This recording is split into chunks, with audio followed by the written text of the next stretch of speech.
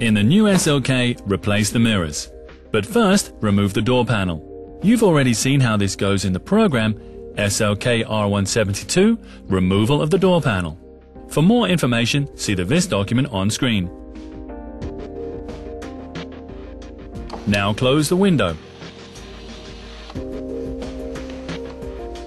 Unclip the control unit and take off the stickers over the screw holes.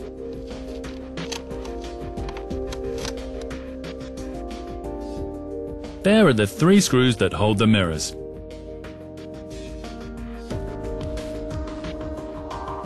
To prevent the screws falling into the door frame, use a magnetic tool and set it at a sharp angle.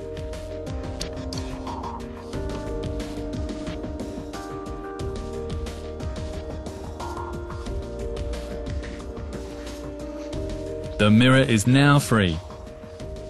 Disconnect the electric connector of the door control unit, and now you can take off the mirror together with the cable harness. Assemble in the reverse order.